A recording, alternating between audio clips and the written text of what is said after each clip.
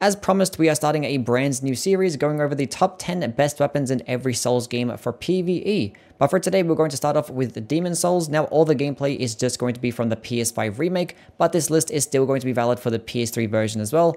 Now, there are going to be some good weapons that just don't make it to the list because Demon Souls tends to be pretty balanced, and a lot of these weapons are very viable. So if you feel like something is really good and deserves to be on the list, just let me know down in the comments. But yeah, with that out of the way, let's just get started. Starting off at number 10, we have the Claymore, the good or reliable, that's just amazing in every single game, and Demon Souls is just no exception. Now, this Claymore does fall under the large sword category, which this weapon category is extremely good. The movesets are just amazing, the light attacks and heavy attacks are very fluid and smooth, get good variety with horizontal swipes and vertical swipes. They get some very solid range, they don't weigh as much, nor do they consume much stamina as well. But as for the Claymore in particular, this one is good because one, it looks amazing, it just has like the coolest design out of all the other large swords in my opinion. And two, it just gets some really good damage. Out of all the other large swords that can be infused or buffed, this one just gets the highest amount of base damage, and it performs well with like multiple different types of infusions as well. Definitely going to be one of the more popular quality or faith-based options in the game. Now for me, the only downside that the Claymore actually does have is that it doesn't get any poking attacks, which like every other Claymore in all the other games get solid poking attacks. But unfortunately, this one doesn't, because poking attacks are really nice because they're very quick, cover a lot of range.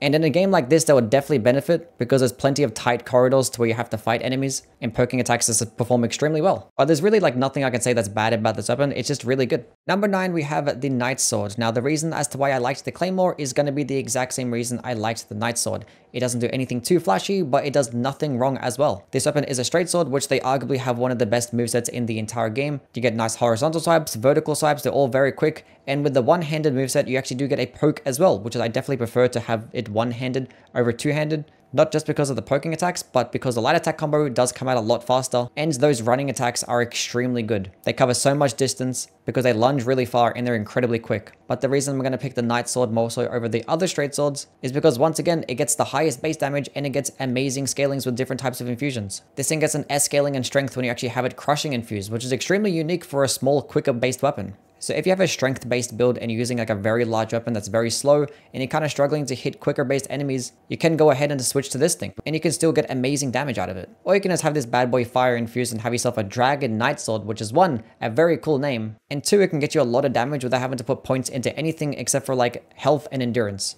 Now the only downside that I really can say about the Knight Sword is that you can't really get it early on. You have to beat like at least a quarter of the game until you can acquire it. But once you do acquire it, it is going to be really good, and it is definitely deserving to be a top 10 weapon in this game.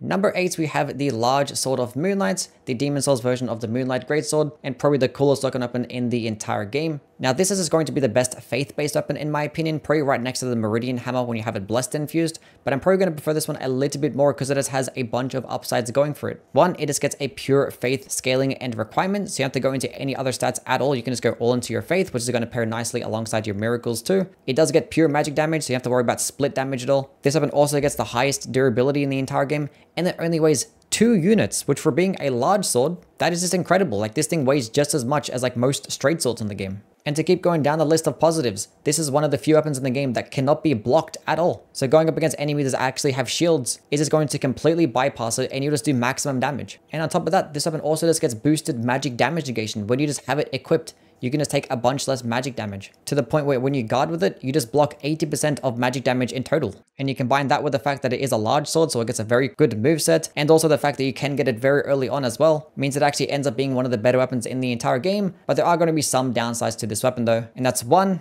upgrading the weapon actually doesn't improve the base damage. All it does is improve the scalings, which it does get an S scaling in Faith, so I kind of guess it does counteract that. Two, which is not really much of a problem, as I just wish that it just had a projectile attack like the other Moonlight Greatswords had, which I guess it probably wouldn't really suit this game, and I'd probably just end up making it the best weapon in the entire game if it did have a projectile. But overall, it's still going to be an amazing weapon, and just using it based on its looks purely is just enough reason to put it in the top 10. Number 7, we have the Kilij. Now this weapon is a curved sword, of which this weapon class is also just really good. Their movesets are so incredibly quick to the point where they're almost just as fast as daggers, but they actually get some nice range. They get a very solid lunge with their light attack combos. They don't weigh much, they can just output amazing DPS, and they do get passive bleed as well, which bleed in this game isn't too crazy, but it is going to result in more damage in some cases. And the slashing damage that this actually does get is just going to be better than the standard damage counterparts that you get with daggers and straight swords. Now the only downside that you probably could say with curved swords, that it doesn't really get much variety with its movesets, but with how fast the attacks actually do come out, it's not that big of a deal. But the reason we're going to go with the Kilij in particular is because it's just the highest damaging one. It just does the most damage. And it could just outperform like all the other curved swords with any type of infusion. But most importantly, you can get this weapon like very early on. Doesn't really require you to kill anything at all. You can just go pick it up and it can carry you from start to finish without any type of problems at all.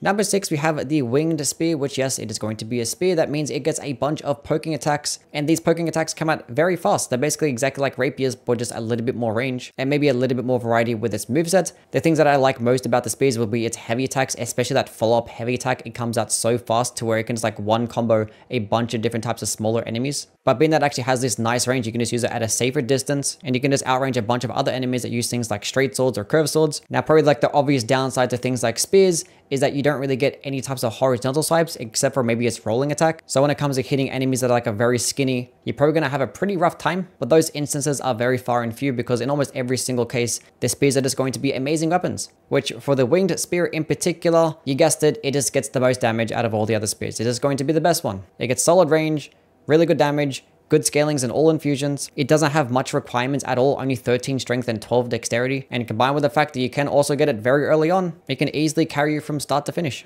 Number 5, we have the Hiltless Katana. Now, katanas are basically the exact same thing as curved swords. They're slashing type weapons that have some pretty quick movesets, and they do have passive bleed, but the difference being is that katanas are just a little bit slower, but they just have more range and there's more damage. But I actually do prefer them a little bit more, not only because of that extra range and extra damage that it does get, but it just has the better moveset in my opinion, because it also does get access to piercing type damage and poking attacks with its incredibly fast running light attack that it does get. Katana running light attacks that has always been amazing in every single game, and it's definitely true for Demon Souls as well. But the reason I like the Hiltless the best out of all the other katanas is because it's just the highest damaging one. It just outputs so much DPS, it can proc bleed very quickly, and it also gets an S scaling and dexterity without having to worry about farming a bunch of different types of stones because it does just require a colorless Demon Souls, which can be a pain in the ass to get because you might have to sacrifice a bunch of Stone of Ephemeral Eyes to get there, but it's definitely worth it because the damage is just really good. Now, unfortunately, the downside of the Hiltless itself is that it does take away your health with every single hit. Every single time that you land an attack, you do get 3% of your health just taken away from you. Which if you're just fighting like one enemy or a boss, it might not seem like that big of a deal, but if you're going from area to area and clearing out a bunch of different enemies,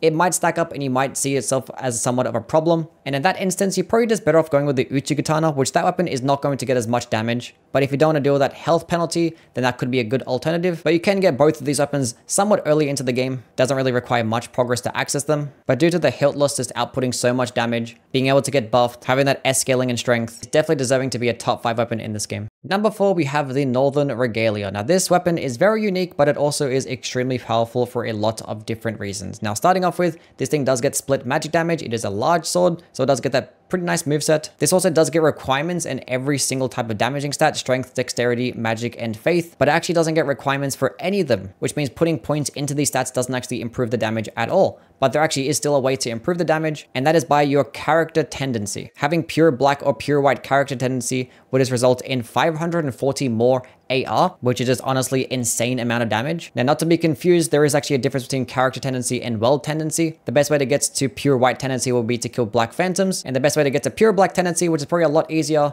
and that's just like kill random NPCs. Get yourself to black tendency, and you're just going to be doing so much damage that the lack of scalings are just not going to be that big of a deal anyway. The gameplay that you're seeing right now is in New Game Plus 2, and it's still just shredding enemies, which the fact that you don't have to worry about your damaging stats means that you can just go all into your health and stamina, and you could just tank so many attacks in a swing forever and still get good damage. It's just amazing. Now, the way that I'm talking about it kind of makes it seem like it should be like in the top 3 at least, but the main reason it's going to get lower on the list for me is that you do have to beat the game to actually get it. You need to combine 2 different weapons, of which one of them is right at the end of the game. So it is going to be something that you can only really use in New Game Plus. But with how challenging and annoying New Game Plus is, the Northern Regalia can make that entire experience very easy. But once you do acquire the Northern Regalia, you actually don't have to upgrade it at all because it already comes fully maxed out. Now, this weapon also cannot be buffed, which might be unfortunate. So when you're going to like really late new games, you're probably better off switching to another weapon because you still are going to be capped with how much damage you can output. And keeping track of your character tendency can be somewhat annoying as well, but it still is going to be one of the best weapons in the entire game.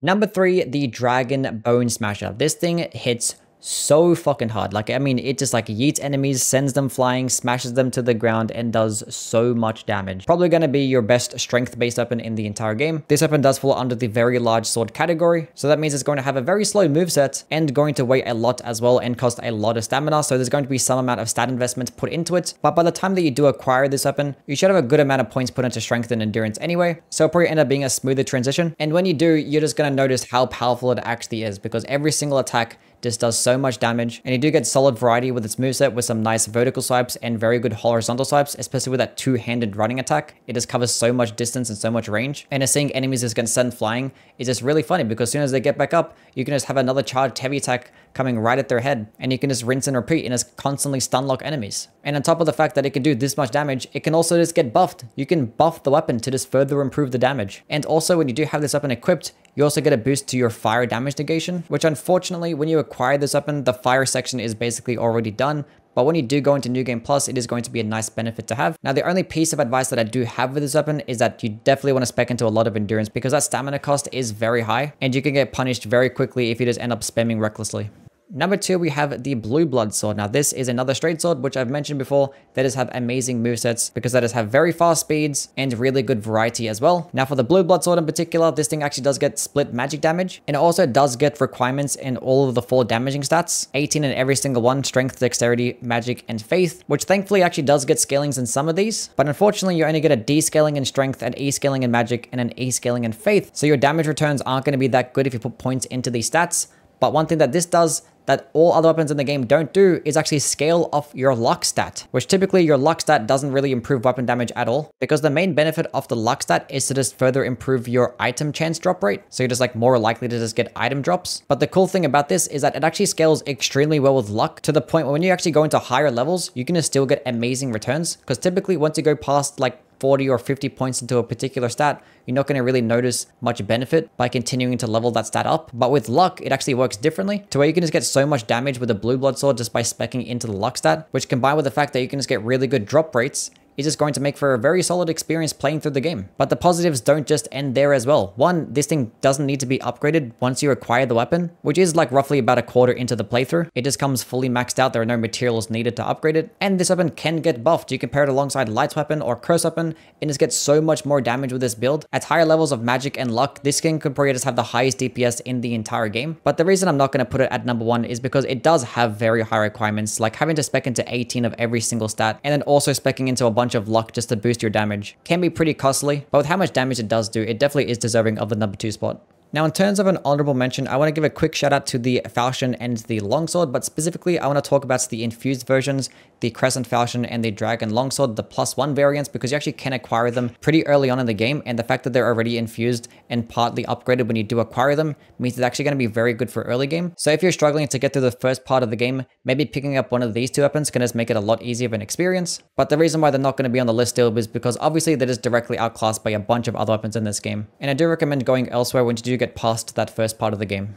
Number 1, we have the Meat Cleaver, which I can talk about the Great Axe as well, because that weapon does work very similar, and in certain situations it actually can outperform the Meat Cleaver with particular infusions, but the Meat Cleaver just has a bunch more positives going for it, hence it being number 1. And that's starting off with its scalings. It gets an S scaling in strength, and S scaling in dexterity, and an A scaling in faith, which this is absolutely unprecedented to just have multiple stats that have S scalings and have an additional one that just gets an A scaling. This weapon is a large hammer, which they tend to have just amazing movesets, really quick initial light attack, get some nice horizontal swipes, you get a nice solid vertical swipe with your heavy attack, and its rolling attack is probably the best part about it. It does actually serve as a nice AoE, which that entire AoE just does maximum damage. You don't actually have to hit with the weapon directly to just benefit off that damage. And being that it is a large hammer, it actually does benefit off the Master's Ring because it does have that sweet spot damage as well. This weapon can also be buffed, which means you can just further improve the damage. I don't know how this thing gets 2 S scalings and A scaling and can be buffed. You also get health regen for every single hit. Every time you hit with it, you just get 1% more health back, which isn't that much, but the fact that you're just getting health regen for every single hit is still going to be really good. And in terms of acquiring this weapon, all you got to do is just kill the Uchigatana